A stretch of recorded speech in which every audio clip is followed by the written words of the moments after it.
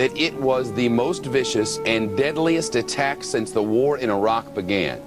An attack on an ancient religious community in northern Iraq, way out in sort of the middle of nowhere and way away from U.S. forces. One United States commander is calling it to another network an act of ethnic cleansing, almost genocide. At least 250 people, at least, in a coordinated attack, killed involving 4 truck bombings. Rescuers are still digging through the collapsed clay homes for more bodies even as we speak.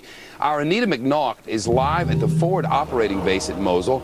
Anita, it's my understanding you've been to the area where this happened in recent days. What do you know? Bombings in northern Iraq is now at least 250. National security correspondent Jennifer Griffin has that, plus today's other events in Iraq. The images of the bloodshed near Mosul prompted 400 people were killed in northwest Iraq on Tuesday, according to the Associated Press. That would make Tuesday the deadliest day since the war began.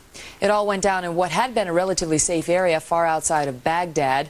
A U.S. commander now says the attack, which was on a small Kurdish-speaking sect, was an act of ethnic cleansing. Courtney Keeley is live for us in Baghdad with the very latest. Hi, Courtney. The Associated Press is reporting at least 400 people were killed in northwestern Iraq after 4 truck bombs blew up simultaneously on Tuesday. This makes it the deadliest day since the war began there. The U.S. military says the attacks were an act of ethnic cleansing because they targeted... We must warn you that some of the video in National Security Correspondent Jennifer Griffin's report is disturbing. Witnesses confirm what the videotape shows. The aftermath looks like a nuclear winter. 4 entire blocks of homes were wiped out in the village of Catania. For some families of the small religious community that was the target, it was the equivalent of a Holocaust.